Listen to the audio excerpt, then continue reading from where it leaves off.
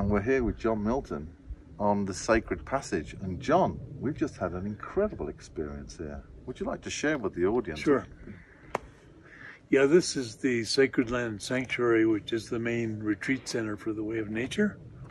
And when we arrived here, we wanted to share a little time together today about this wonderful new book that you published, and which is this one here, Inventing World 3.0. And as we pulled in and stepped out to share a little bit together, one of the things that has been happening here over the years is I've been coming here with my students in retreat groups, and we do retreats. We've been doing here for about 40 years. And slowly, because we focus on humans and nature being one, being completely one family, as you can see, the deer herd came to welcome us. And so we walked in, and the deers literally welcomed us, and even I was able to reach out and touch one on the nose.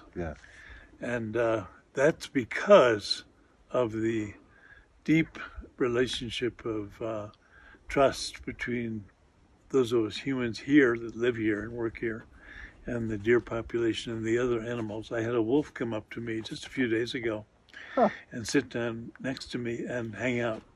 And we connected through the eyes and made a beautiful connection. And when we were completed, got up and walked off into the forest. That's beautiful. So things like that happen here all the time.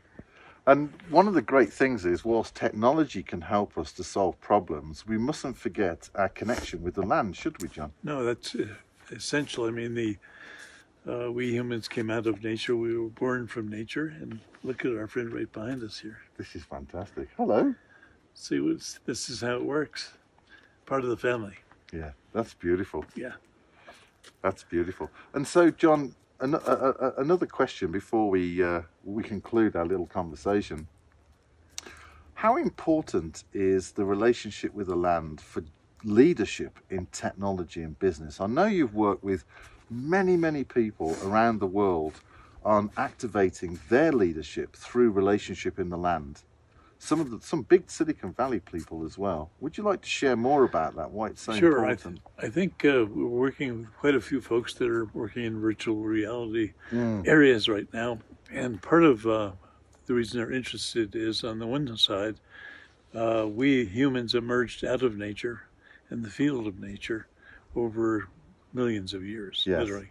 So every cell in our bodies has co-evolved in the body of nature and the system of nature. So when we return to nature in a place like this, which is balanced and harmonious, what that does is bring up that inner experience of natural harmony, natural balance, natural inner integration. So, and as we take that platform and we go deep into the experience of what this is all arising from, pure source awareness, then what happens is a field of very pure creativity arises. And so we teach practices to tap into that pure creativity, and it's a kind of creativity that's naturally in harmony with all of life and nature. So it supports a new kind of emergence of AI and technology and virtual reality that's in harmony with nature. Quite naturally, because that's where it's coming from in that context. That's beautiful. Yeah. That's absolutely fantastic. And so what I would recommend with people is to find out through the WayOfNature.com.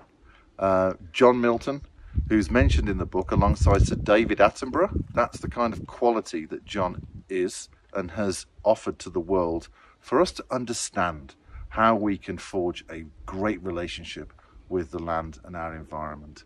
And this is important for the next generation of leadership in technology to find a new creative space through the land. Would you agree with that, John? Absolutely. Yeah.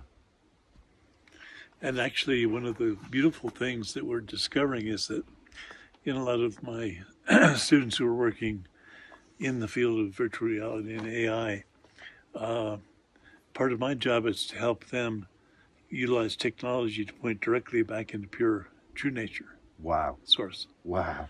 So that's part of what we're up to. That's incredible. That's incredible.